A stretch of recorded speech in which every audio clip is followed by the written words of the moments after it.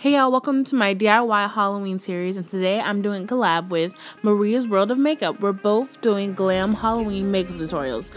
Make sure you go to check out her Instagram and her YouTube channel. Hey y'all, so I'm going with my Fit Me foundation by Maybelline. I will leave what number or color I have on in my description bar below. This is very full coverage, and if you want some light for your skin, this is the way to go.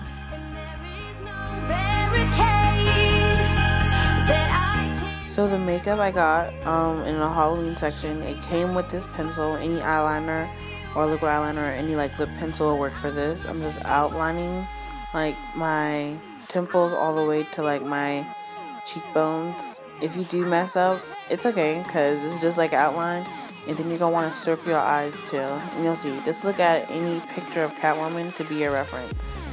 Look how bad I messed up right there. That is so funny. Oh my gosh.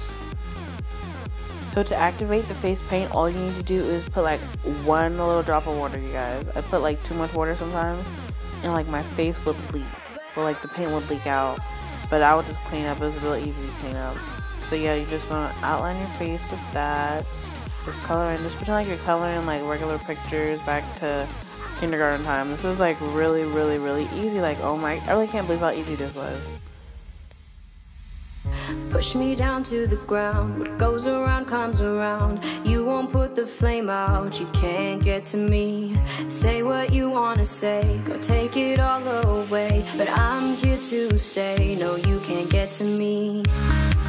And there is no barricade. And so wherever I messed up at, all I did was just like go above the line, because the lines I did on my face, I'm carving everything out. That was just like a base, so I know where to go and where not to go.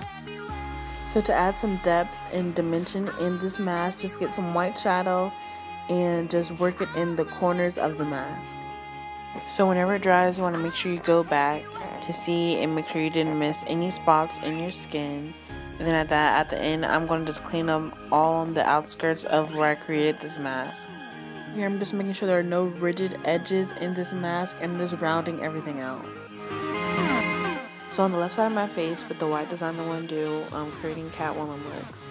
It looks really good, but on the right side I messed up, and I'm going to go over that with black, and then it turns out to be great. And then I get the lipstick that I'm wearing, is Witch in Kat Von D, and put that over it, and it just does perfect. Or you can use black eyeliner as well. So if you decide to do this look, make sure you use the hashtag Jen did it. If you want to know about my makeup, just comment below and I'll show you how I got this look. That is really something simple and quick. Anyway, y'all have a happy Halloween, and like, comment, and subscribe.